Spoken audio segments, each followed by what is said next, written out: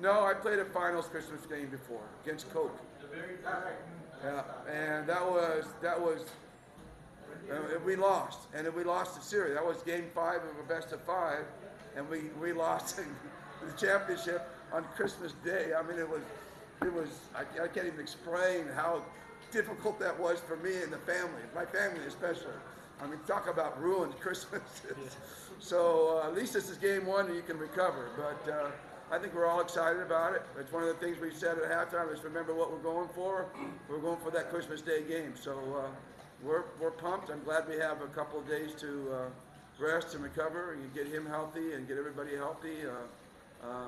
People don't know, but he's been playing through a calf injury, and so he needs all the rehab time he can get and all the rest. So this is big for us, being able to finish it in game 4.